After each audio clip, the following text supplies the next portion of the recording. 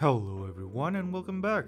In this video we will continue our work on Vergil by painting his gloves and Yamato's sheath and handle.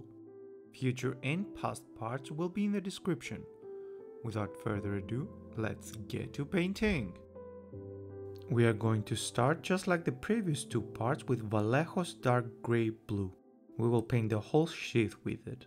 Do not paint the gloves or the handle of the sword. In order to give the sheath a darker blue hue, we will cover it with Drakenhof Nightshade. You can do this step while the shade is drying or wait for it to dry and then continue. Using Retributor armor, paint the bottom of the sheath, the area on the upper part of the sheath, the one that is under the guard, as well as Yamato's guard.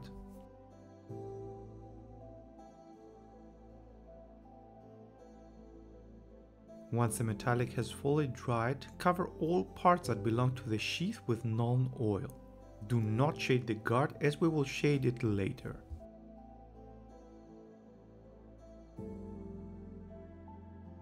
Afterwards, we will jump back to Retributor armor and highlight close to the edges of the sheath and under the guard. Yamato's handle will be painted fully with Corax white. Give it 2 nice layers for maximum coverage. Combining a brush with a nice small tip and Cantor blue, we will carefully paint the areas between the handle.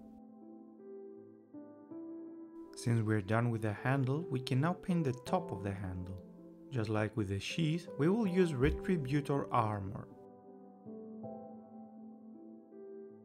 Afterwards, we will shade it with Nuln oil.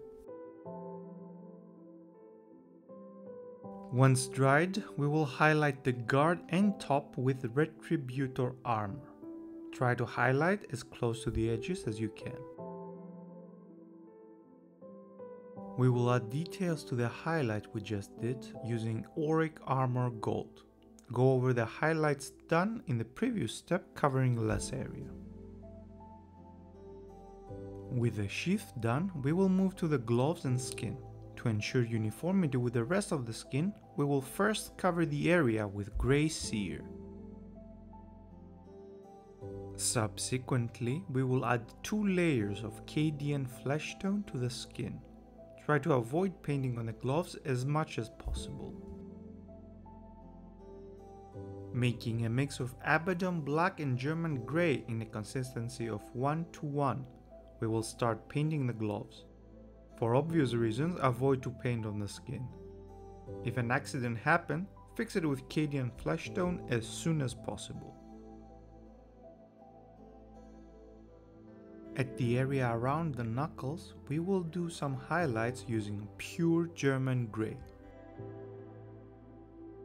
Let's highlight the skin. We will make a 1:1 mix of Cadian flesh tone and Kislev flesh. We will paint all areas that the light would hit. Afterwards, with pure Kislev flesh, we will add extra details on the wrist and fingers. To finish the piece, we will make a mix of Bugman's Glow and Cadian flesh tone, again 1:1, and paint the fingernails. The results should look like this. If you found this video helpful, don't forget to hit the like button and subscribe. Any interaction you make with the channel helps immensely. All colors used in this video are on your screen now. I was MiniatureUrsus, thank you for watching and I will see you on the next one.